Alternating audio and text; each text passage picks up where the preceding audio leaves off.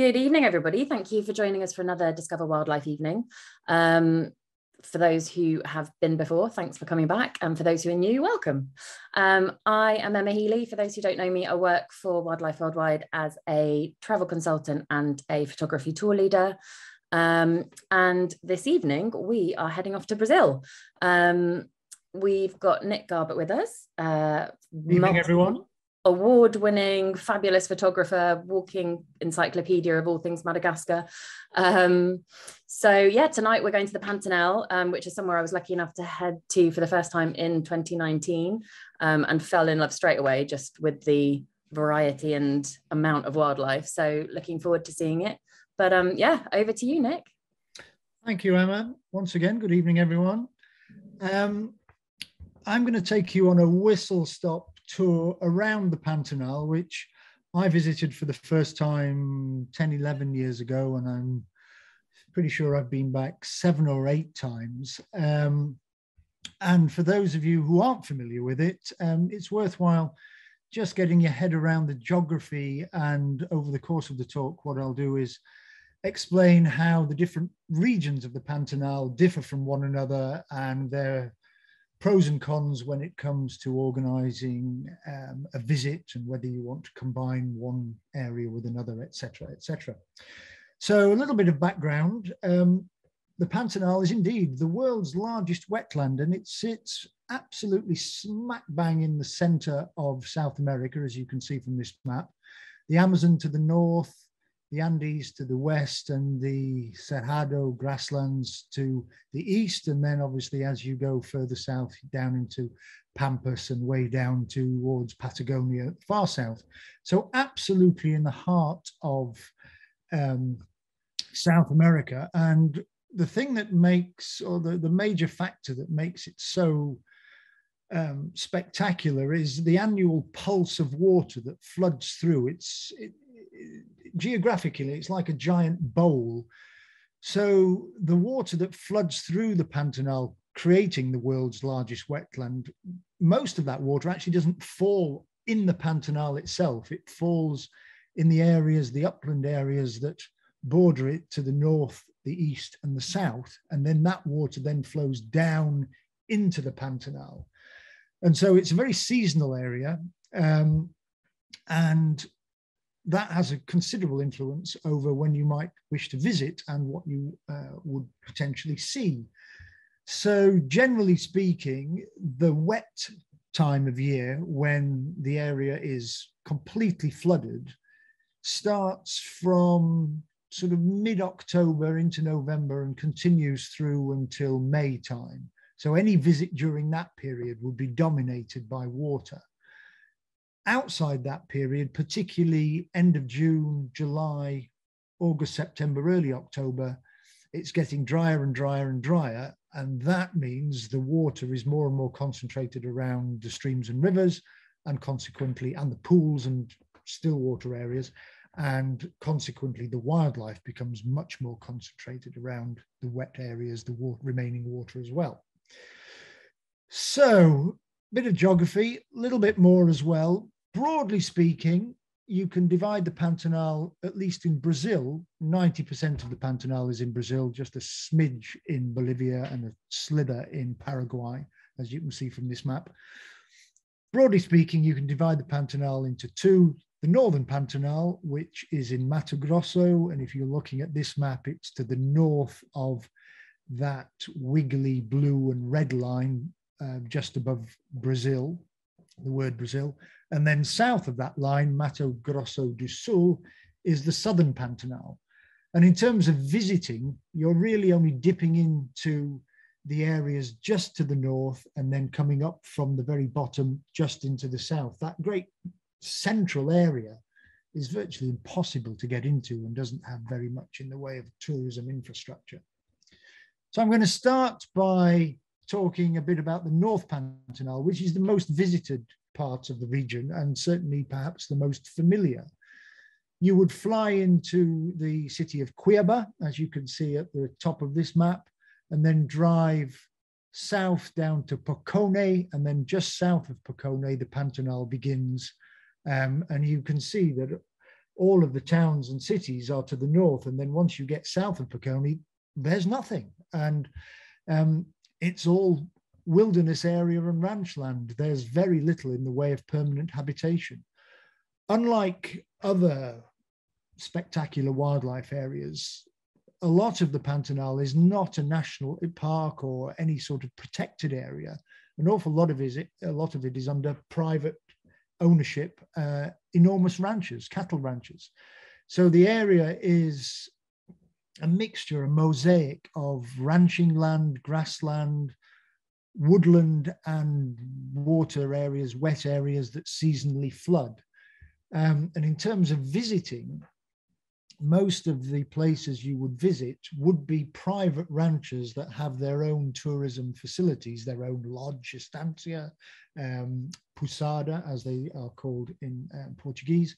And so you would choose to visit different ranches, different pousadas in different places in the Pantanal that would offer different experiences. So you're not necessarily visiting protected areas, they're private areas that are managed with both cattle ranching in mind and wildlife viewing in mind. And the road that you see heading south between Peconi and Porto Jofre is the famous Transpantineira, a dirt come cinder road with lots and lots of wooden bridges across the waterways that gradually allows you to head south into deeper and deeper into the Pantanal, all the way down to Porto Jofre, where it intersects with the Cuiaba River. More of that later. So dotted along the Transpantineira are various pousadas, lodges that you can choose to stay at, of varying qualities and offering different sorts of experience. So this is the beginning of the Transpantineira, where most trips to the Pantanal will begin. Most of the pictures, in fact, virtually all of the pictures you're going to see were taken on, obviously on trips that I did, which have been primarily between middle of July through August towards end of September, just into early October. So the driest time of the year. And obviously you can see from this photograph that the area here is very, very dry. The very northern part of the Pantanal is the driest part of the region, dries out fastest after the flood, and obviously takes longer to receive new floodwaters as well. So the fact that it's drier means that the sorts of wildlife that you see in the very north of the Pantanal changes or is different to that you will see further south. And I'll allude to that as we move on. But the amazing thing is that as soon as you get into the Pantanal, you just start seeing so much wildlife straight away. The entrance to the Pantanal is often heralded by these amazing puerval trees, often in bloom with either yellow or in this case pink flowers. And almost straight away, particularly in the dry season, you would start to see huge aggregations of wildlife around the still water areas, even right next to the road. Huge congregations of Yakiri caiman. Obviously, caiman are the crocodile group that are native to South America. And the particular one that's very, very common in the Pantanal is the Yakiri caiman. And they've become so concentrated around the waterways that you just see them in these great aggregations. Bird life too, particularly where there's water at the very top of the Transpantineira, can be so abundant. These are woodstocks and the occasional roseate spoonbill. And you'll see aggregations and flocks of water birds like this with herons and egrets and all sorts, almost straight away in huge numbers at various places. Lots of beautiful roseate spoonbills often, and other birds that you'll become very familiar with very quickly, things like southern lapwings. This is a bird, a red-legged seriema, that is generally only found to the very northern part of the Pantanal because it's a dry area specialist. Heading further south, it will disappear. So it's a bird that you see at the very northern part of the Transpantineira, but thereafter you wouldn't see it very much. Also down in the very southern part of the Pantanal, you would see it, but it's a dry area specialist. This is an example of one of the lodges at the northern part of the Pantanal. I think this is Puyaval Lodge, which is one of the first that you come to, and a very nice place for getting a general introduction. It's about a 2.5, 3 hour drive from Cuiabá, so it's within easy reach, and it's worth staying a couple of nights to get a general introduction to that northern area of the Pantanal. If you head a little further south, down maybe another 30 plus kilometers south into the Pantanal, you come to Araras Lodge, which is again another one of my favorites, and I often, on certainly my group trips, spend several nights here where possible, because it's a really good amalgamation of dry areas and wet areas that gives a wonderful diversity of wildlife. And it's a really nice lodge. Most of the lodges in and around the Pantanal are not anything like the super luxurious lodges that you might maybe have been to in Africa or so forth. The general standard is lower, but somewhere like Araras Lodge is still a lovely, lovely lodge, very good standard indeed, top quality food, very comfortable, and everything that you would hope and expect and need. And certainly an excellent place to stay. And like lodges elsewhere in the world, they're magnets for wildlife, and you see so much in and around the lodge. There are no fences or barriers to the wildlife, so things just come and go, birds, mammals, whatever, and are passing through the lodge, around the lodge all the time. Here's a pair of barefaced curassow. Other common birds that you'd become very familiar with quickly include chestnut-eared arasaris, one of the smaller toucans, and the famous Guinness toucan, of course, the toco toucan.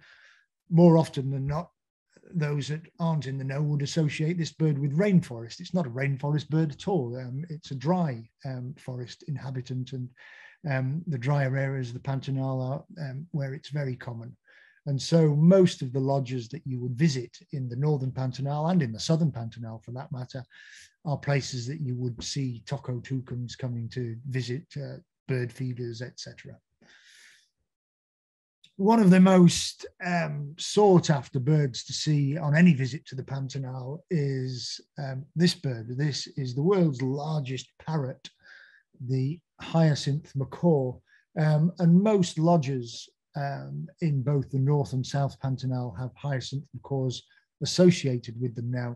They became incredibly rare 20, 30 years ago, partly through habitat destruction, particularly the destruction of the trees that they nest in, but more so because of over-collection for the pet trade. They are hugely sought after for the pet trade and command colossal prices. So their numbers plummeted.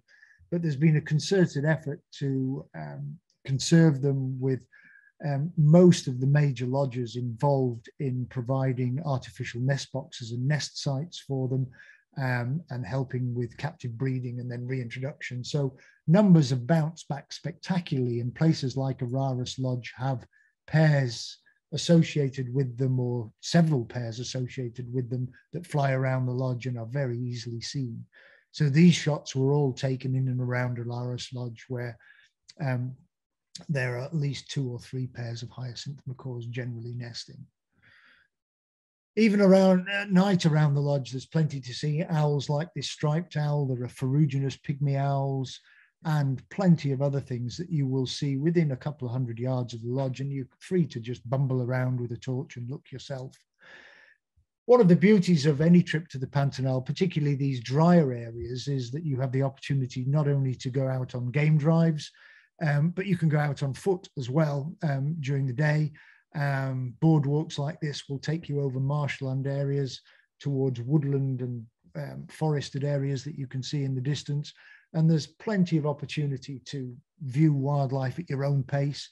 A lot of the lodges will have tree towers constructed at various points, so you can spend time up those looking for wildlife. But there's a very sort of free and easy access because you're on private land, so you're not being dictated to by things like national park rules, and you can do whatever the lodge says is appropriate.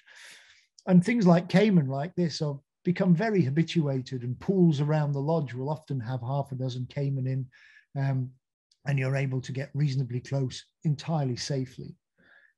And you get a sort of idea of the numbers of caiman if you go out at night and just shine a torch. So this is a pool that's less than 100 yards away from the lodge, Araras Lodge, just with a torch at night, and you can see how many, and bear in mind, each one of those dots is a caiman.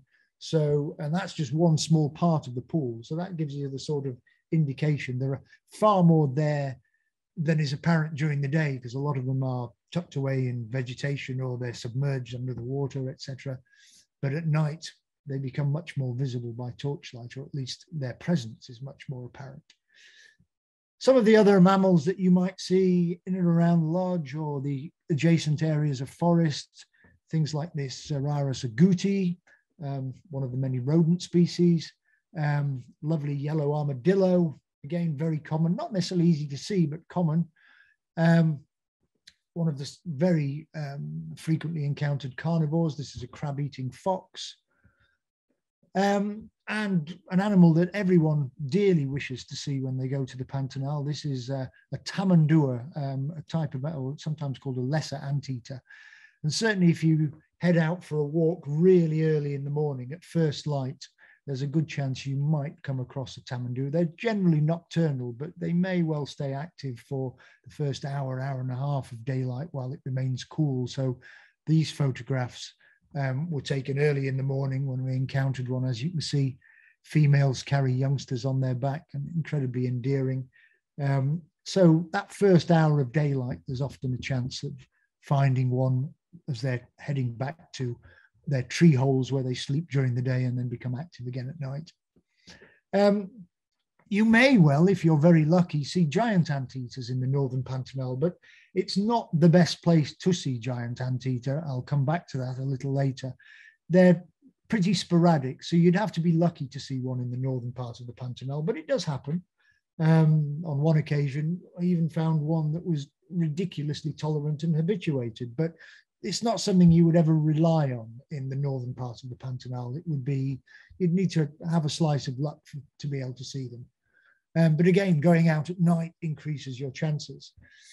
Around the many pools and wetlands, stream areas that most of these posadas have associated with them, there are fantastic collections of different species of bird, aggregations of bird, obviously wetland birds in particular. This is the rufescent tiger heron, very, very common indeed.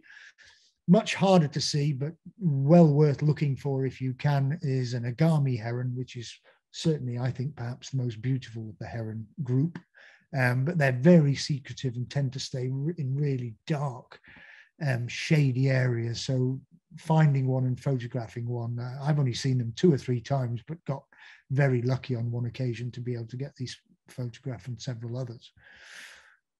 A bird you will see more often is a sunbittern, which feeds on insects that are skittering around on the water surface and are very common again around most of the water courses.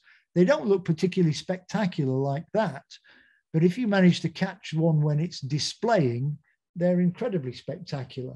So this actually wasn't displaying, it was just drying its wings, but males form a wonderful sort of circle with their wings when they're displaying to females, and that's when they get their name from, because the discs are thought to represent or look like the sun. And some of the birds that would nest above water, weaver bird equivalents. There are no weavers in South America, of course, but there are birds that weave nests in a similar vein.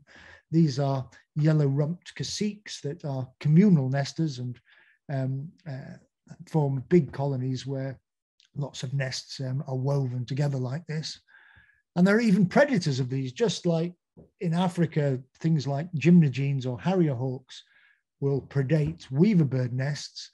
This is an ecological equivalent of a harrier hawk. It's called a crane hawk. It even looks vaguely similar to a harrier hawk. And they have double jointed limbs, so they're able to hang upside down and try and extract chicks from inside the nests of birds like the cacique that you saw in the previous image. Some other birds often associated with water, an orange-backed troupial, lovely splash of colours, relative of the orioles. And much, much harder to see, of course, exquisite camouflage. This is a great potu, a nocturnal bird that's sort of halfway between an owl and a nightjar, but spends the day absolutely motionless on a tree trunk like this, mimicking the bark, and are obviously incredibly difficult to find. And lovely green iguanas tend to be very common as well along waterways. This is a huge male. This was the best part of not 2.5 meters long, certainly 6 feet. So waterways in particular are very good places to look for green iguanas. And in the woodland areas that you can wander into, there are several species of primate that you may come across. Tufted capuchins are one of the most common. If you don't see them, you will certainly hear black howlers, the black being the males, the golden colored ones are the females, and along waterways, they're often resting in the trees. You might get lucky and see marmosets as well in some of the deciduous forests that you're able to wander into. Whenever you're visiting these parts of the Pantanal, as I mentioned, you can go out on foot, you could go out on horseback if you so wished, or you can go out on game drives or along the streams in small boats. So there's a whole variety of ways of seeing the different areas and getting an appreciation of the wildlife. Obviously, on the photography tours that I do, we tend to concentrate on foot and in vehicles because it maximizes photography opportunities, but we will spend time in the tree platforms, on the towers and so forth, where there are good opportunities, and indeed on the small boats, if they're able to offer opportunities that you wouldn't be able to get any other way. So if you then head further south from that, the very northern part of the Transpantaneira, by which I'm really meaning the top, most northerly 40 kilometers, you then carry on down the Transpantaneira and go through large areas where there aren't that many lodges that are set up really for tourism. And most of the time you would then head south to go all the way down to Porto Joffre and the Cuiaba River, where there's a huge amount to see. And you can either stay at the hotel right at the end of the road, which is smack bang on the river. This is the Pantanal Nor Hotel, that was built as a fishing lodge, but now runs primarily as a wildlife lodge. Or there are any number of options to move on from here and stay at smaller lodges up or generally upstream, or even some of the floating lodges. Now, there are pros and cons to that. They're floating lodges being converted paddle boats and so forth that are generally moored up during the dry season for wildlife viewing. The primary reason that people head to this particular location is that it has become, without doubt, the best known place to look for jaguars. And any visit to this part of the Pantanal will really focus on trying to see jaguars. There's so much else to see, as I will shortly show you, but jaguars are without doubt the primary reason that most people would go to this particular location in the Pantanal. And so most of the lodges, whether they be on land or the floating lodges, are geared up for jaguar viewing where possible. Behind Pantanal Nor Hotel, there's a wonderful lake where at times you can see fantastic collections of giant lilies. And if any of you, I'm sure you have been watching Green Planet, the wetland water episode had those wonderful sequences of giant lilies that were filmed partially in the Pantanal in an area on the extreme west of the Pantanal. And also some of the sequences were filmed just down the road from where I live in Devon, believe it or not, in a staged setup. But nonetheless, I was bowled over by some of that wonderful footage and the sort of competitive exclusion techniques that giant water lilies use to exclude competitors and so forth. It was fascinating to see those time lapses. But they're just wonderful plants to obviously see in their pomp and offer plenty of photographic opportunities. This was a shot that I took on that lake right at the back of Pantanal Nor Hotel. And would you believe, it's in the Green Planet book. So there you go. You don't have to go far and wide to get shots that end up earning you a few quid. But of course, most people go to Porto Joffre to spend time on the river, to look for the jaguars and other wildlife.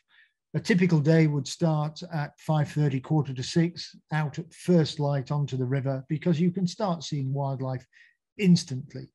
Here's some toucans flying over the river, but it's just such an evocative place. Misty mornings, plenty of bird song, howlers calling, and so on and so forth, and the chance of bumping into large predators, not only the jaguars, but there's other stuff to see as well. But it's so rich in wildlife, and particularly during the dry season, where the wildlife has become so much more concentrated around the remaining wet areas. Lots of caiman to see, as always, along any of the waterways, always very photogenic. I'm struggling to find the name or an identity of this particular, I think it's a type of hoverfly, but you always see them in large numbers around Cayman and nowhere else, but I've not been able to identify it. So if anyone happens to know what this hoverfly is, I'd be intrigued to find out. Unfortunately, occasionally they meet a sorry end. So this is a caiman that was killed by, I assume, a boat propeller, but provided a meal for this black vulture. And other things that you will see aplenty as you're going up and down the Cuerva River and the various tributaries like the Piquiri River and the Three Brothers Rivers. Capybara, the world's largest rodent, you will see plenty of capybara. Lots of behavior. Here's a mum suckling her infants. And they're very, very tolerant, as you can see, just drifting up in a boat to a stationary position, and they really do not mind at all. So it's a very good chance of getting very close, not only to capybara, but other wildlife. It's worth just mentioning boats because, of course, down at Porto Joffre, you're doing virtually all of the wildlife viewing from a boat, which not only influences how you interact and see the wildlife, it has a strong influence on how you're able to photograph it. Not all trips are created equal. You will see some trips which turn into a bit of a horror show like this, where groups are crammed into boats that are A, too small, or B, there's too many people in a boat for everyone to get a worthwhile view. And obviously, as a photographer, that would be hugely frustrating. So one of the things that we certainly make sure of doing on the trips that I'm involved with, where photography is obviously very much a priority, is to make sure you have a reasonable amount of space. So there's never a seat in the middle, which there often can be in other boats. Now, of course, the downside of this is that it makes the trips more expensive because the hotels charge effectively per seat, and we've taken some of the seats out. So we get charged for those. But of course, the plus side is that you get so much more space. So there's even space to set up a tripod and use a long lens from these boats. And it just allows you a much better experience, not only seeing the wildlife, but certainly if photography is a priority, then you would get monumentally frustrated if you were in a boat with too many people. Lots of bird life to see. Jabiroos, huge stork, very reminiscent of marabou storks, of course, are very common and readily seen along the waterways, particularly the larger rivers. Cockoi herons, these are all birds you will see virtually on every time you go out on the water. Less often seen, but still reasonably frequently, is something like a capped heron. And this is a grey-breasted woodrail, again, often seen, and this one's picking up scavenging from, I assume it was a fish killed by a caiman. This is a type of striped tiger catfish that's been killed, I would guess, by a caiman, and this woodrail is managing to do a little bit of scavenging. Ringed kingfishers too, very, very common. Excellent place to see a whole variety of kingfishers. I think there are 4 or 5 species you have a good chance of seeing in and around the Pantanal, and certainly along the Cuerva River, you would see routinely 3 or 4 species every day. Far harder to see, requiring a big stroke of luck, would be king vultures, but along these rivers, they are seen from time to time. This is an adult with a juvenile. And those of you who may know me know that I adore snakes. So something like this I find hugely exciting. This is a yellow anaconda, perhaps less well known than its more famous Amazonian cousin, the green anaconda, and not as large, but still substantial snakes. This particular individual was over 3 meters long, and they're a type of water boa. Green anacondas are only found in the Amazon area, so the Pantanal is dominated by yellow anacondas, and there's a reasonable chance you'll see one, but often just curled up at the water's edge somewhere, as this particular one was. But you do see them on land occasionally as well. One of the other top carnivores that you are almost certain to see are giant otters. I would strongly suspect the Pantanal is now the best place there is in South America to see giant otters, because they've become so much more habituated with the increase in tourism, the increase in boat traffic, etc. So they're very territorial, and as you move up and down river, you would pass through the territories of several groups where there are halts, and often you will see interaction between different groups at boundaries, or just plenty of play and activity. Like all otters, they're incredibly active, boisterous animals, hunting all the time. So most days when you're out on the Cuerva River or the various tributaries, you would come across at least one group of giant otters. And if you get lucky, you catch them feeding or hunting and so forth, and get to see plenty of behavior. If you're really lucky, you even see them interacting with other wildlife. I've been lucky enough on a couple of occasions even to see them interacting with jaguars. Rarer, or not necessarily rarer, but certainly harder to see because they tend to be very shy, are tapir, which often will come down during the day to drink. They tend to be nocturnal, so they're harder to see during the day. And even occasionally you might catch one crossing over and swimming across the river. And onto the spotted cats that, of course, everyone wants to see. But this is the smaller of the spotted cats in the Pantanal. This is an ocelot, much less frequently seen than jaguars now, but still nonetheless, there's a reasonable chance you might come across an ocelot prowling along the riverbanks, as these were. I've seen them a handful of times. And as more and more people have started visiting the Pantanal and tourism has increased, obviously animals like this have become more and more tolerant. There are lodges that have bait stations now where you can go and see ocelots, and obviously there are pros and cons to that, and it's not necessarily everyone's cup of tea to indulge in that sort of thing, but it offers the opportunity to see an animal that otherwise you perhaps wouldn't. But of course, the main attraction of the Cuerva River and its tributaries are jaguars. As I mentioned, it's probably the best place there is to see jaguars, certainly on a regular basis. And to give you an idea, if you go and have a 3 or 4 night stay and do morning and afternoon boat trips, you would expect now probably to see jaguars on half the boat trips. And sometimes if you got very lucky, you could see them on every boat trip.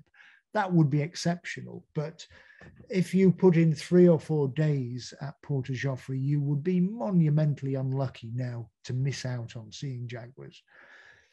When I first went, it was still more challenging 10, 11 years ago. This was the very first jaguar I saw. It's not a bad first sighting, is it? There's a magnificent male that was swimming through water hyacinth and then emerged out onto the bank. And I saw this on my 3rd boat trip on the river. So, I was thrilled. But conversely, at that time, I was talking to people who'd been there for 4 days and hadn't seen one. So I got very lucky. But as I mentioned, it's become so much easier now as cats have become more habituated, and nobody knows how many jaguars there are in this particular area. It's impossible to keep tabs on them, but it's substantial. We're probably talking anywhere between 50 and 100 cats, if not more. And obviously each year that changes. There are some that are recognizable year on year. But there's a very, very substantial population, and some of them are very tolerant, others much shyer, but generally speaking, you're going to get good encounters. And as you can see from this shot, there are times they're just now, it's just like seeing lions in Africa or whatever. They're completely and utterly tolerant of being viewed. This female you can see she's whelping. She's obviously got cubs tucked away and she's suckling them because she's very heavily laden with milk. And magnificent males like this jag come down to the water to drink. And it's just a question of putting in the time. You just cruise along the waterways slowly, looking, listening for sounds of monkey alarm calls or capybara alarm calls, because the jaguars are coming down to the edge of the water primarily to hunt, because the two things that they hunt 90%, 95% of their meals at the dry time of year are caiman or capybara. So virtually all of their hunting is done along the river's edges. This is a magnificent male that was actually courting a female, and we were aware the pair were tucked away just out of sight in a dense thicket next to the riverbank. And we decided to wait. Lots of other boats came and went. We decided to wait, and we were rewarded with this magnificent view of this male bursting from cover, and then the female came out and so forth. And again, just like all wildlife watching, it pays to be patient and persistent. And my policy always is, if you're with a jaguar, if you can't see it, just wait, because eventually it'll become visible. And at times, this cat was walking through the shallows no more than about 12 meters away from the boat, utterly unperturbed. This is a female, and you can see how different they are in stature. To give you a sort of broad idea, a moderate-sized female jaguar is about the size of a male leopard. And you can see from her stature that she's quite thick-set, but compared to a male is almost like a Rottweiler in cat's clothing. They're so much thicker set and stronger and more powerful. And one of the other things that's worth bearing in mind, again, that's slightly different to perhaps viewing cats elsewhere in the world, is that jaguars, because they're hunting capybara and caiman along the rivers, can be active at any time, even in the middle of the day. You go to Africa, and from 8:30 onwards, you kind of think, well, not much is going to be happening because everything's asleep. But certainly the lions and so forth, they're all asleep in the middle of the day.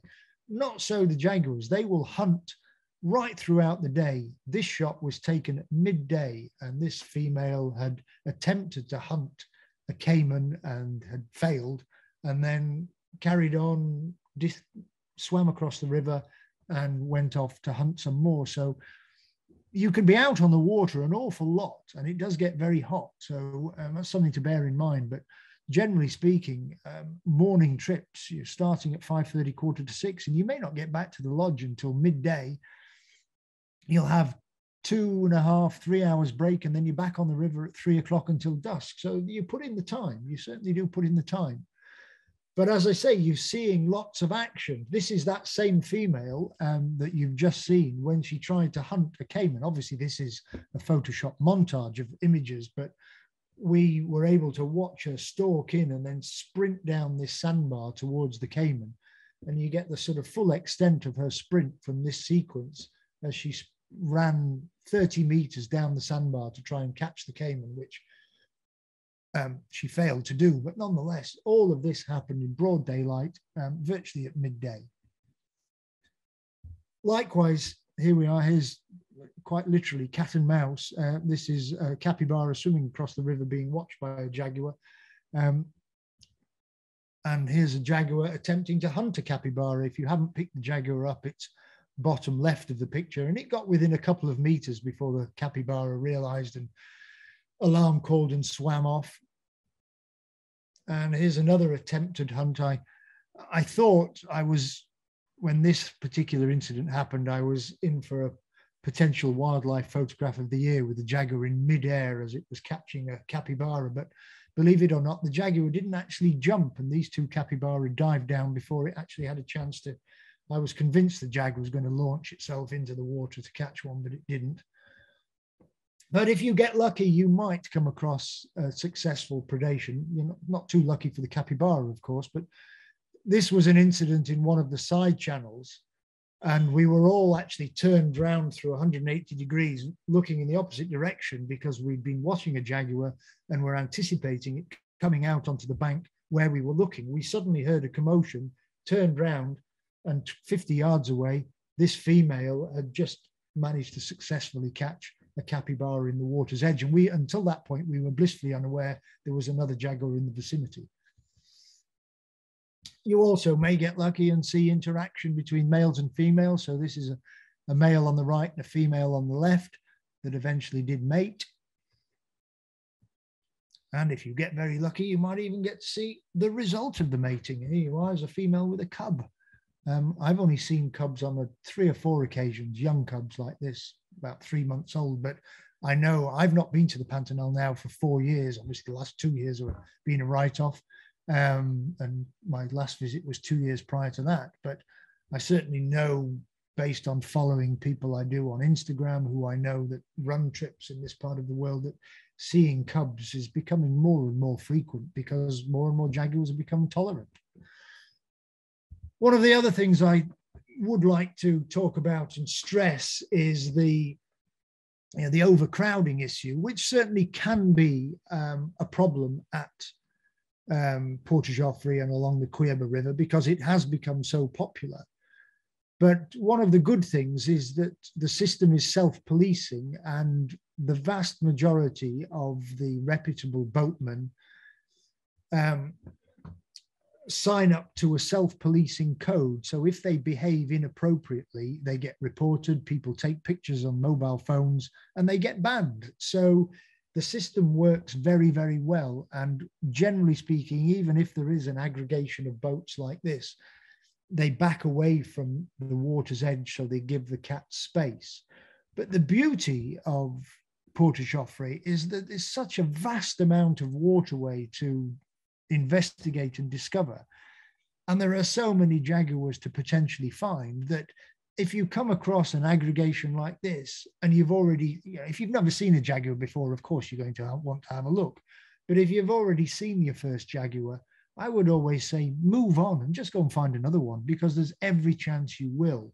So you don't need to get involved in large aggregations of boats. So certainly on my trips, I would always advocate and concentrate on keeping away from everyone else, staying in the quieter waterways, and eventually you'll find a cat and you'll have it to yourself. Okay, we're going to move on from Port-au-Joffre now to a much less visited part of the Pantanal, way over on the west side. If you can see Caceres on the map, up towards the northwest corner, and then imagine heading due south from Caceres into that area where all of those little lakes are apparent. That's an area called Teamar on the Paraguay River, which is towards the very western edge of the Pantanal.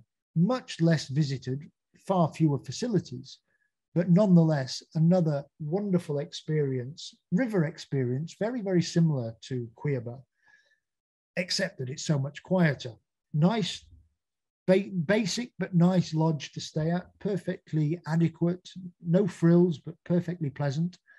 And just a wonderful experience, because that's really the only place to stay. So the only people that are going out looking for the cats and other wildlife are the people at that lodge, which tends to be whichever group you're with, because it's such a small lodge, it can't take more than one group of wildlife watchers at one time. So certainly when I go there with my groups, there's virtually nobody else there. There might be a few fishermen and so forth, but there's virtually no one else looking for wildlife. The advantage of that, of course, is when you find it, you have it to yourself. The disadvantage is you're the only people looking, so sometimes you've got to work harder to find things. But the area is stunningly beautiful off the main river channels. This is on the Paraguay River.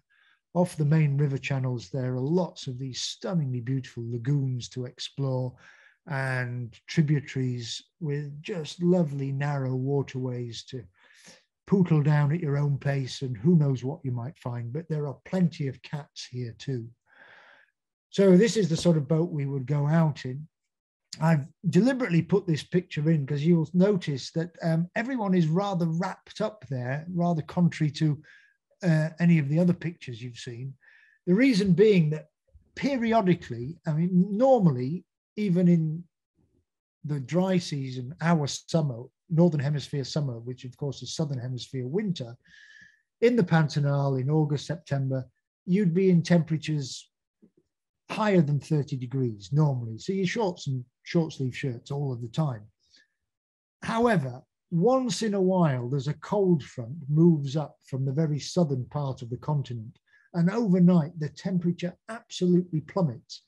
So you can be out in an open boat like this and suddenly it's perishingly cold.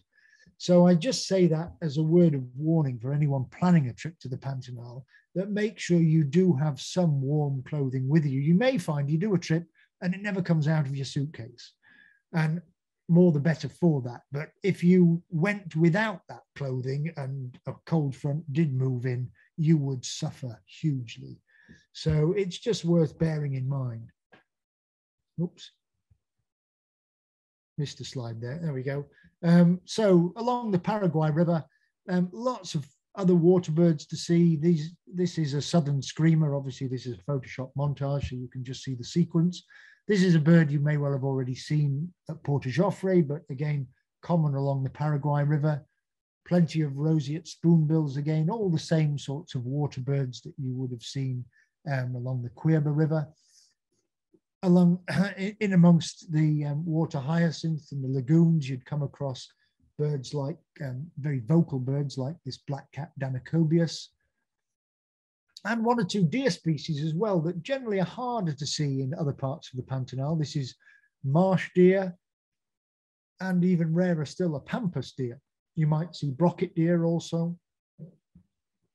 Plenty of capybara, here being de-ticked by water tyrants, cattle tyrants, sorry, not water tyrants. And again, another capybara with cattle tyrants. But of course, it's the jaguars you're going to look for. And as I stress, that if you do find jaguars in these beautiful lagoons and along the river, chances are there'll be no one else there. Or if there is, it might be one other boat. There are occasionally some houseboats that moor up for jaguar viewing as well. But the numbers of people out looking for wildlife and the cats are far, far fewer than at Porto Joffre. So your experience is much more of an individual one. Hunting, jaguar hunting along the riverbank, and they're hunting capybara. This family of capybara just escaped a jaguar attack. We saw the jaguar leap after them, and they just managed to escape and then came swimming across the lagoon at a great rate of knots, with the female still alarm calling. And if you get very lucky, you might even see the jaguars swimming across the river. So this was a cat that swam right across the width of the Paraguay River, which is at times best part of 800 meters wide, and obviously being pushed downstream all the time. So the cat was in the water for probably well over a kilometer, and we were able to just turn the engine off and float downstream along at the same pace as the cat was swimming, which was obviously magical. This is another wonderful place to see giant otters. Again, lots of different territories in and around the areas that you explore on the Paraguay River. So another good place to see giant otters as well. And this was in one of the beautiful lagoons. So I would certainly heartily recommend an option of going to the Paraguay River in conjunction with Porto Joffre to get that sort of balance of experience between the more busy, popular place and the less busy, off the beaten track place. We're going to head south now. Just let me check the time. Okay. We're going to head south down to the southern part of the Pantanal, where the experience really does change quite considerably. There isn't a Trans-Pantaniera equivalent in the south, so there isn't a single road you can drive down and stay at lodges along the way. Most of the lodges are at that very southern edge of the Pantanal. You would fly into Campo Grande and then drive for about 3 hours to the west to access, often at Miranda, you would access into the Pantanal there. There are fewer lodges. Some of them are very commercial, and I wouldn't recommend, but the ones I will recommend, I think, are beautiful. And there are some more distant ones, more remote ones along the Rio Negro that you can see on this map, which take a long time to drive to, or most often people would fly into them by small plane. the big difference with the southern Pantanal as compared to the north is that jaguars are less on the agenda and giant anteaters are very much more on the agenda. This is a place you're almost guaranteed seeing giant anteaters, as even the road signs allude to. And often you will see anteaters quite literally crossing the road. So for whatever reason, giant anteaters are much more prevalent in the southern Pantanal. This is, without doubt, I think, the premier, in terms of quality, premier lodge that I've been to in the Pantanal. This is Ecologico Refugio Caiman Lodge, which you can stay in. It's not one big lodge, it's a central area with a couple of satellite lodges, and you can stay in different places. And it's an absolutely beautiful place, very high standard. It's an enormous ranch, colossal sized ranch. So it has an active cattle ranching operation with a monumental number of cattle, interspersed with a wonderful mosaic of deciduous forest, wetlands, rivers, marshes, waterways, etc., which is so rich in wildlife. And the place is run with both cattle and wildlife in harmony almost, and I'll come on to that shortly. But as you can see, it's an absolutely beautiful area around marshes and woodlands, and just so rich in all sorts of wildlife. Yellow anacondas again, this was one that was slithering across the lawn of the lodge. Collared peccaries are something that you will almost see on a daily basis. So most of the wildlife viewing at Caiman Lodge you would do from a vehicle, but you can go out on foot, you can do canoe trips on some of the lakes, and you can go out at night as well, as I will allude to. If you're into horse riding, that's always an option too. One of the things that sets this particular location apart is that they have an active and ongoing jaguar research project, and one that's very much geared towards developing jaguar tourism, vehicle-based jaguar tourism. So not boat-based, river-based jaguar tourism, but vehicle-based jaguar tourism in the same vein as an African safari would be. Indeed, when this project started, they sought consultant advice from people running lodges in southern Africa on how the African lodges had worked on habituating lions and leopards and so forth. And they started using those techniques with the jaguars. And this is going back 15 plus years. And obviously from slow beginnings, things have gradually built up. But now there is a considerable head of jaguars at Caiman Lodge that are habituated and can be seen on vehicle-based safaris during the day and at night as well. You can go out at night looking for them, but also during the day, which obviously makes this quite an unusual place. So these are shots that were taken during the day of one of the habituated cats. Some of them do have collars on, but an awful lot of the cats now that have become more habituated don't have collars. Obviously, collared cats are less appealing photographically, but nonetheless, each year more and more cats are becoming tolerant, as are ocelots, which are generally seen on night drives at Caiman. And as I mentioned, there's active research taking place with the jaguars. So here is one of the cattle that was being ranched that fell prey to a jaguar, which is tolerated because generally the cattle that are killed by jaguars are ones that are either sick or may have a broken limb or something, so they're easy pickings. So this cow had been killed by a jaguar, and the vets and various scientists had gone in actually to set a jaguar trap. They've developed a very humane noose trap that they're able to then catch jaguars, so they can obviously take measurements and parameters and so forth, fit collars and track them. So we were able to witness, as you would be if you stayed at Caiman Lodge and signed up for being part of the On Safari project. If there was any active research taking place, they allow you to go and view the research that's taking place. So we were able to see this sedated cat that was having veterinary attention. This is the vet that's administering at the moment. So we were able to watch all of the things that were taking place as part of the research, and then see the antidote be given and the cat strategy wake up and wander off into night. So this was a young animal that needed a collar fitting, and I think had had an injury. So they were wanting to check the injury. So obviously that active research, it just adds another element, another string to the bow of the experience of visiting Cayman Lodge. Obviously, it being such a nice lodge does make it pricey. And if you want to temper your expenditure a little, another place I would recommend, indeed, I'd recommend to go to as well as Cayman Lodge, but if Cayman Lodge is beyond your means, then maybe just go to Garbutt Lodge, which is a much more, much simpler, more basic, but still in very comfortable, charming lodge, which is very good standard indeed, and is 50 kilometers down the dirt road off the main road, and again is just fantastic for wildlife in and around the vicinity. Wonderful for toucans. There's a river you can go out and view wildlife from, but it's one of the best places for seeing giant anteaters, and they're virtually seen every day at times around the lodge, and you can get out on foot to view giant anteaters and get pretty close to them, obviously at a respectful distance, but if you're downwind and you keep still, they'll just wander past you. So all of these shots were taken down either at Cayman Lodge or at Garbutt Lodge.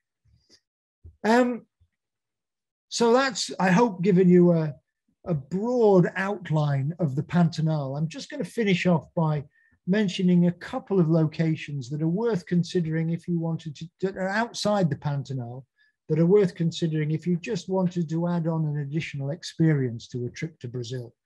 The first of these is just south of the Pantanal at Bonito, that you can see on the map there, where just outside Bonito, there's a place called Buraco das Araras, the sinkhole of the macaws, which is just sensational for seeing red and green macaws. It is a sinkhole, it's a collapsed cavern, and numerous pairs of macaws use it for roosting and nesting. And 2 platforms have been built right on the edge of the cliff of the sinkhole for you to view the macaws either side of the sinkhole. So this is obviously one of the platforms, and this is a shot taken from that platform looking down into the sinkhole. But it's an absolutely magnificent photographic experience, particularly for the macaws. Lots of other bird life there as well, but it's the macaws that are the real showstoppers here. And at any one time, there could be 12 of the beautiful red and green macaws wheeling around, noisily weeding around the sinkhole, which gives you the opportunity to get some sensational flight shots. Flying beneath you, flying above you, flying to the side of you, etc. And one of the things that's most appealing is that often the far side of the wall of the sinkhole is in deep shadow, it's black, which means that when you get the macaws flying against it in sunlight, they just pop out like this and just create the most wonderfully visual experience. So I think it's definitely worth a visit, and on trips that I certainly do to the southern Pantanal, we always go down and have 2 or 3 sessions photographing macaws at the sinkhole. And adjacent to Bonito are several rivers, crystal clear rivers that you can swim in to view fish. Now, again, if you go back to the wetland episode of Green Planet, those of you who watched it, there was footage filmed on one of the rivers near Bonito of this species of fish leaping out of the water to take seeds, etc. And you can actually go and snorkel in these rivers, drift down at a very sedate pace.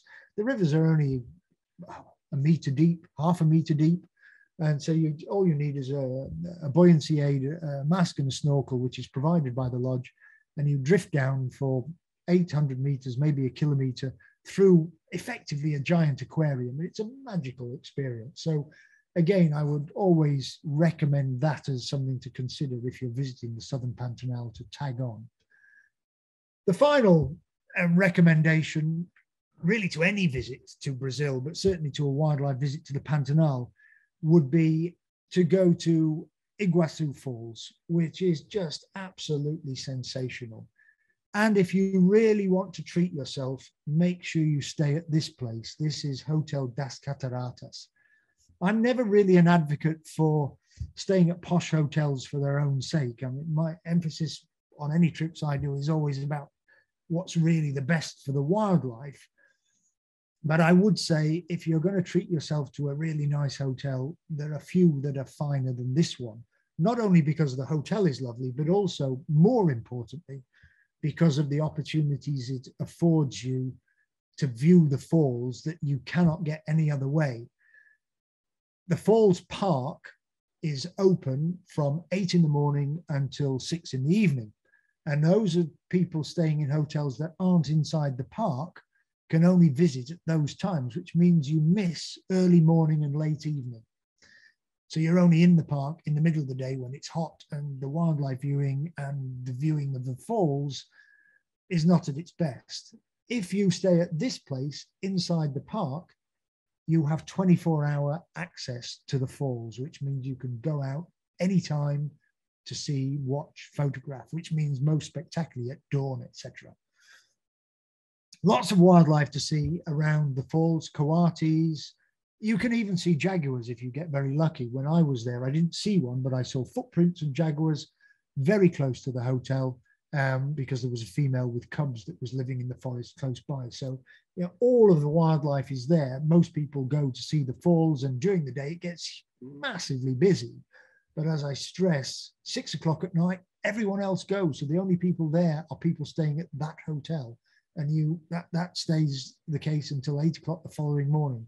So you can go down to visit the falls, which are colossal. There are over 200 separate cascades at various parts of the falls. So here you're on the Brazilian side looking across to the Argentinian side of the falls, which visually is much more spectacular, being on the Brazilian side and looking across to the Argentinian side. This is moving right up towards the head of the falls. And again, these are all shots taken early in the morning when we're the only people there. In the middle of the day, you wouldn't have this. A, the light wouldn't be like it is, but B, there'd be lots and lots of other people. You wouldn't have them to yourselves. Lots of dusky swiftlets that nest, they fly through the waterfalls and nest in the cliffs, the other side of the water curtain. So you see them flying in and out. So here's an example of a dawn shot, which no one else will get. If you're staying outside, not in Das Cataratas, you wouldn't be able to get a shot like this.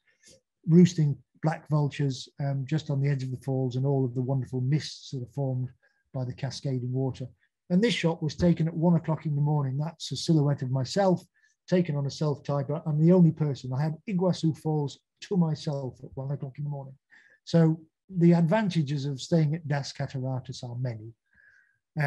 It is a beautiful place. It's also worth, if you are able to stay longer, visiting the opposite side, which can be arranged through the hotel or certainly as part of the trip, the tour, to go to the Argentinian side, stand on the Argentinian side and looking back across to the Brazilian side of the falls. So these couple of shots are taken on the Argentinian side of the falls, which you have to visit during the middle of the day, of course, because you're only allowed in having left Brazil to go into Argentina. So you're visiting the falls in the middle of the day, but it's still worth it for one day to see the alternative. And one of the things that you might see are fantastic aggregations of butterflies, which seem incredibly common around the falls. I think it is indeed my last slide. So I will hand back to Emma, because I know there's a Q&A and so forth, and I'll be happy to answer any questions that have come in while I've been chatting. Wow. I don't know about anyone else. I find something quite hypnotic about the Pantanal, where it just feels like I'm there. And it feels like you just took me out of a meditation. I want to go back. Oh, good. I hope everyone else felt that as well. But it is such an amazing place. It's just so rich in wildlife. You can't help be wowed by it. Yeah. Thank you so much. I mean, from all the comments from myself and all the comments, amazing images and just an incredible place. And from those who have been already, they're loving reminiscing. And from those who haven't, they're very excited. As am I. September can't come soon enough. So, am I allowed to put in a plug and say I'll be back there in early October? And I think there are 4 places left on my trip. So, well, funny you should say that. So, as you mentioned the Q&A, I completely forgot at the beginning. I'm so sorry, but obviously you guys are much more on it than me. So thank you for the questions that we've had. There is a Q&A and a chat box. Use either to just pose any questions that you do have. In the meantime, I'm going to launch, hopefully, a poll. Now it should pop up. So this is 4 of our trips that we run to the Pantanal. There's a number that we have. Obviously, Nick mentioned he's got the Jaguar special later this year, and I believe there are still 4 spaces on that if you're fast. And then we've got the Brazil's Big 5 Safari, which I'll be leading in September and October. And then we've got the Wildlife of the Pantanal, which is our by far most popular trip, mostly around the Porto Jofre area. But I know a few of you have been asking tonight, we've already booked something. How can you get extensions to these places? Just contact one of us, your travel consultants, and we will help you to arrange whether you want to go to Iguazu, to the South Pantanal, to go and look at the sinkhole, which I think has captured quite a lot of people. So yeah, just let us know. So let's get started with some questions. I think the first one, a few people have kind of asked about the fires, and I know, you know, fires happen every year, and I guess in some ways it's a bit like COVID, isn't it? The press gets hold of it and it's the worst thing that's ever happened. They happen every year. As far as I know, it's not a big issue, but I don't know if you wanted to add anything about it, you know, whether they've detected it. Indeed, they are part and parcel of the Pantanal, and some are deliberately started to clear areas, some are naturally started. So as you say, they happen every year. I know just prior to COVID, so 2.5, 3 years ago, the Pantanal suffered enormously with very, very extensive fires, far greater than you would say would be average. Now, I've obviously not been subsequent to that. I do actually know some people that went literally just a month, 2 months after. They went to Cayman Lodge, which was one area that was very badly, adversely affected by those fires. And they still had a fantastic time because they said there were still huge areas that hadn't been affected by the fires, and the wildlife had just gone to live in those areas. And of course, some of the wildlife had perished in the fires inevitably, but they didn't think that the wildlife viewing that they experienced had been compromised. Obviously, some of the areas they visited had visually been compromised because they were charred and burnt. But given that we're now 3 years down the line, my hunch is that those areas will have largely recovered because they'll have had 3 floods through them by now, and we know how quickly things grow and regrow. And because it's part of the natural cycle,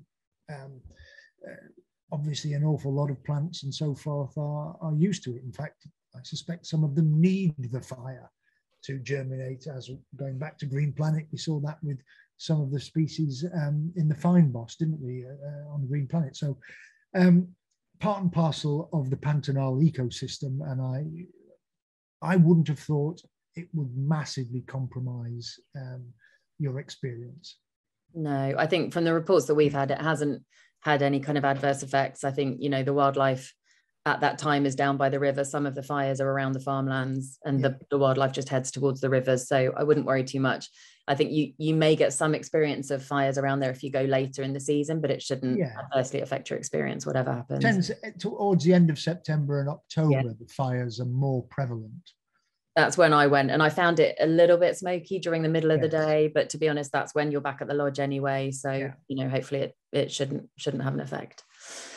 Right, let's get a bit more specific. How frequently can you expect to see armadillos, and do you have to seek them out, or are they readily visible? It's a potluck thing, really. They're quite common, and around some lodges, think of one, Aguapay Lodge, you'd see them daily. So some lodges in the southern Pantanal, you'd see them daily. They're harder to see in the North Pantanal, and you certainly, I wouldn't say you could guarantee seeing them. You could, the ones I showed a picture of is a yellow or 6-banded armadillo. You might also see 9-banded. There are several other species. The most sought after and hardest to see is giant armadillo, of course, which I've never seen, but they are there. So again, some lodges, they're much more common and you would see them almost daily, others less so, and you may see them, you may not. Yeah, I'd say, I mean, I again, saw early in the morning is the best time, yeah, because they're out bumbling, and off Agua Pay Lodge, they're very tolerant. You know, I was able to pick one up at Agua Pay Lodge. However, most places, when they see you, they'll just trundle off and straight down their burrow. Yeah, that's what I was going to say. I think I saw 3, but most of it was just the pointy bum and the tail going into a hole. Yeah. And no matter how much I waited outside the hole, they did not want to come back they're out. Not going to come back out. No. Great. Okay. Do jaguars have individually distinguishable patterns? Good question. Short answer, yes. I certainly am not good enough to do it. So those conducting research will try to photograph both left and right flank, and then they can be distinguished once you're familiar. Obviously, other features can make certain individuals more easily identifiable, but a jaguar's spot pattern, if you have both left and right flank, is unique. But obviously, you need to be well versed and a pretty expert to be able to discern them. Interestingly, you know, I was sort of alluding to how many jaguars there may or may not be in those areas along the Cuerva River. Panthero, one of the world's leading cat conservation organization, have had a research project along that river for 15 plus more, 20 years now. And I got to know some of the staff there during the course of my trips, and I've sent them pictures of cats. And bear in mind, they're there all the time virtually, and I sent them pictures of jaguars, and then on a couple of occasions said, we don't know which one this is, it's not one we recognize. So that kind of alludes to the turnover of cats that exists there. So yeah, some are recognizable, but not everyone, that's for sure. And I think there's quite a nice, when you go, especially on things like the wildlife of the Pantanal, where you're up slightly further away from kind of the main area. Yeah, a lot of the guides there, they do it every day. They've done it every day for years. So, you know, they know either the area where the jaguars are going to be, or they know it from the facial. You know, you can see from some of Nick's images, some of the eyes particularly are different. And yeah, they're quite recognizable. So that does make it easier. So often the guide will be able to tell you which jaguar it is, and you might see it multiple times during your trip. So that is quite nice. You've been dazzling with your Photoshop skills. There's some people asking how you do the montage images. If you could do a Cliff Notes version, maybe. Okay. Oh God. What notes version? Cliff's Notes. Pass. What's that? Anyway, they're each individual image is just opened as a separate layer, and then you just reveal it through the layer behind. So it takes a long time to build it up, but that was a sequence, and I only used every third image because the camera is obviously taking images so quickly that if you used every image, there'd be each of the cats would overlap. So you need to miss out 2 images, so there's space between each cat. But those montages took a fair amount of time to put together. Someone that's really good at Photoshop would probably do it in a quarter of the time, but because I'd got such a nice sequence of the cat running, I just thought it was a nice thing to do. Fab. Do you and the team hold any informal lectures or talks in the evenings? I know some of the lodges do, but I don't know if you want to talk about that. Certainly on any of my trips, Pantanal, anywhere else in the world, the tuition side of things with respect to photography is always there, always available, as much or as little as people want. And if I have something of particular note or interest, we happily will sit down in the evenings. The Pantanal does allow that because there aren't too many options for going out at night. For instance, if you were staying at Porto Joffre, you wouldn't go out at night. Certainly wouldn't go walking around at night because you might bump into a jag. So you have options for sitting around over a drink in the evening and going through something in an informal way. So I wouldn't generally set up something formally, but if there's something specific people want to go through, whether it be camera related stuff, Lightroom related stuff, or general wildlife stuff, it doesn't have to necessarily be about photography. I will always sit down in the evening and chat things through with one person, a couple, or an entire group, depending on who is interested. Nice. And often, especially on things like the wildlife of the Pantanal, the company that runs the lodges there, some of their scientists are often around. So they will do a lunchtime lecture or an evening lecture, which you can choose to go along to, but it's quite a nice way to learn a bit more. You know, they'll do something about giant otters or jaguars, and they'll give you, you know, the facts from the local area, which is quite an interesting way to spend half an hour of your break. So would you still recommend this trip for someone who's phobic of snakes? Yes. I put snake pictures in because I love snakes. I know an awful lot of people are less keen. You really only go see snakes if you go looking for them. Yes, you might see an anaconda slither across the lawn of the lodge, but it doesn't happen very often. So, as is the case virtually anywhere in the world, most of the time snakes keep themselves to themselves and you don't see them. You only see them if you really go looking for them. So I wouldn't let my bias towards snakes put anybody off, because you wouldn't come across them very often, if at all, on a normal trip. You might see them at a distance, but you know, slithering across a road, you know, I don't know if you have them on your trips, but you know, a handful of times I've seen an anaconda slither across the road, and you get out and you look at it from 50 yards away or whatever, and that's that. Or stay in the vehicle.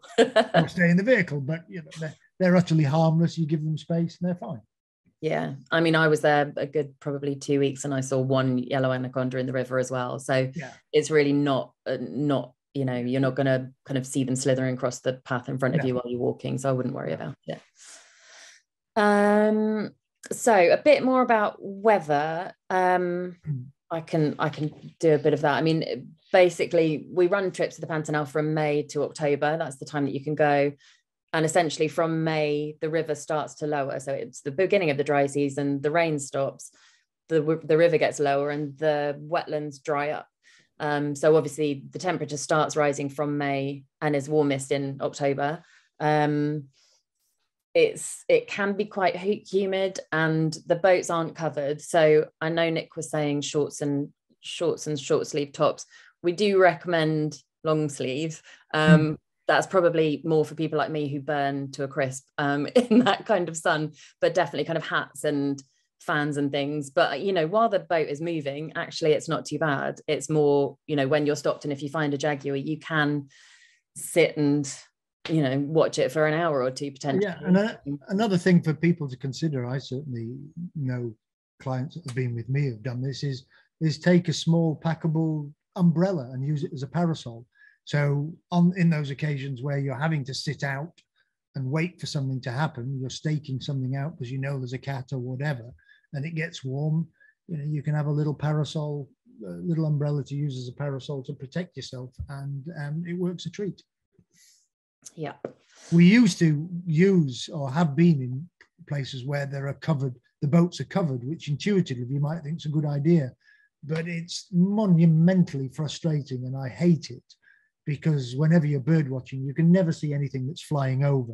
It makes you feel so enclosed, and the posts that hold up the roof get in the way of your lens all the time. So they're a nightmare. So I would always, always, always advocate boats that are not covered and you take appropriate action to protect yourself from the sun. Yeah. And then just really a few questions about kit. Battery charging, all of that kind of thing. All the lodges are really well set up for. All the lodges are well set up. There's always plugs, sockets everywhere, so don't worry at all about that. Sometimes need a funny adapter for Brazil. Yeah, we can send photos of that if you need. Your recommendations for lenses? If you're doing jaguar stuff, then minimum 300, ideally 400 or even a 500. So a lot of people would use a 100 to 400 or 80 to 400 if you're Nikon. That sort of thing is the most popular lens. Obviously, if you're into bigger lenses, faster lenses, you can use those with either a monopod or a tripod. Around the lodges, lenses like that for birds are perfectly adequate. So, a 300 or 400 mil. So it's not dissimilar to the way you would approach an African safari. Most of what you do is vehicle based, whether that be a road vehicle or a boat, and the wildlife you're viewing is more, it can be close, but it's still at a distance where you're going to need some sort of telephoto generally. So I tend to take lens, I would take a 200 to 400 and a 600, for instance. But if you're hand holding, obviously a smaller lens, like a 100 to 400 or something like that would be perfectly adequate most of the time. Yeah. And your Jaguar special, you end with the 4 nights at the Cayman. Do you go to the sinkhole while you're there? You've put me on the spot. I know, sorry. I can't remember. I can't remember. Tell you what, Florence will look for you and we'll let you know. I think we do. I'd be very surprised if we don't. I'm sure you do.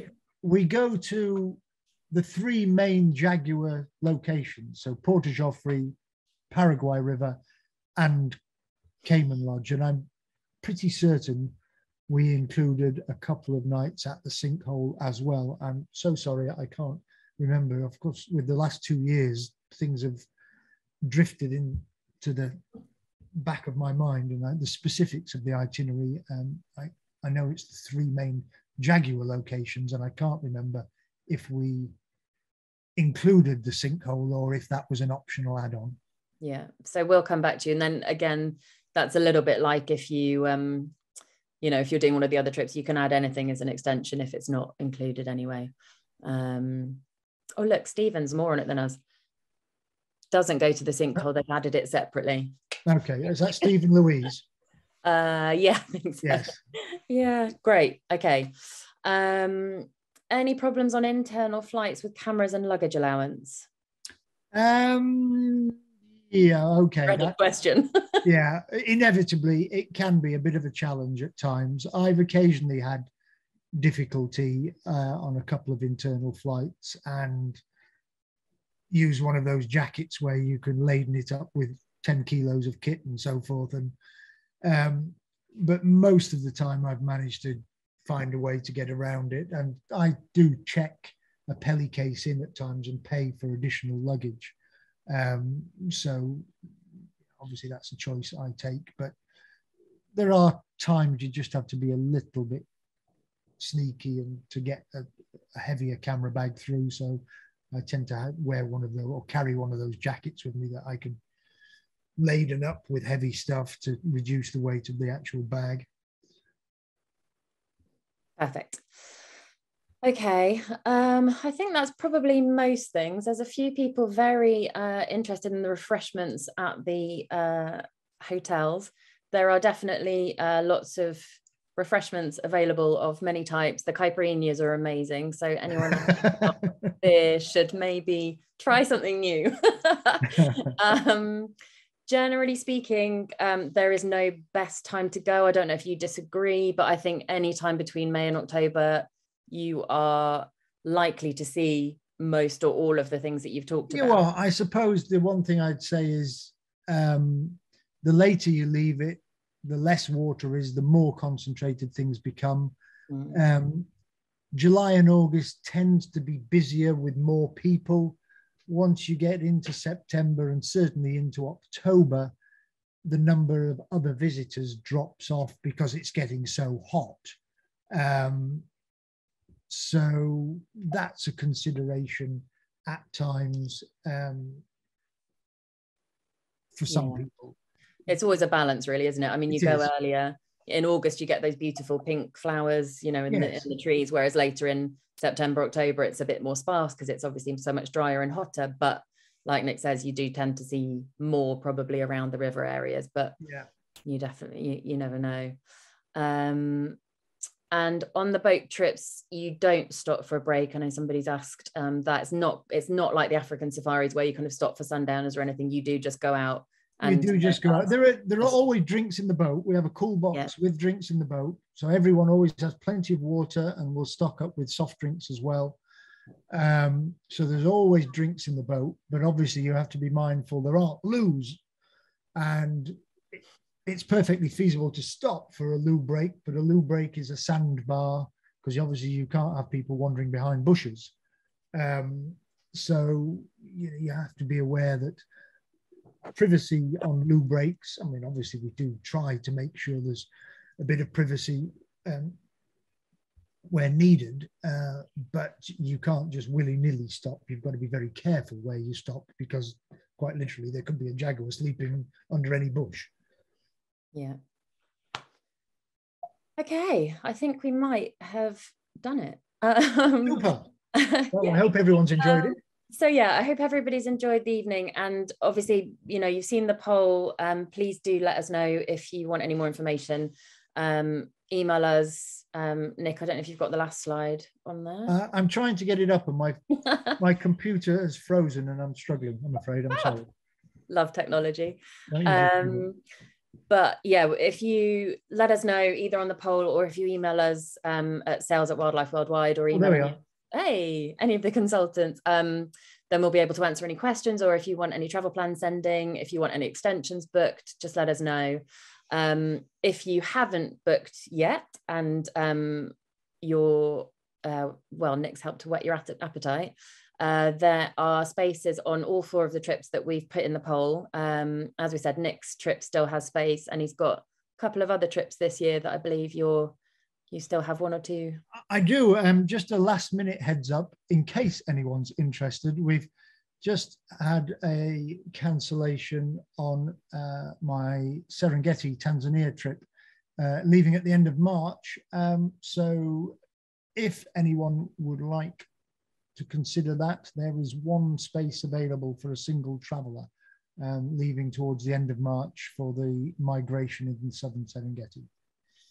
Perfect. So yeah, anybody who is looking to book, there is a special offer. So if you just let us know with that code that's on the screen there, the BR2 Zoom, then you get £100 off per person. And then if we haven't sent you all to sleep and you'd like to join us again, unfortunately it's me next, I'm sorry. On Tuesday, myself and Brett are talking about some UK wildlife photography. Oh God, and then it's me again, I'm so sorry. On the 3rd of March, I'll be talking to you about primates. So yeah, unless there's anything else, Nick, I think we'll say thank you and good night. Yeah, thank you for listening, everyone. Hope you enjoyed it, and enjoy the rest of your evening. Perfect. Thanks, everyone.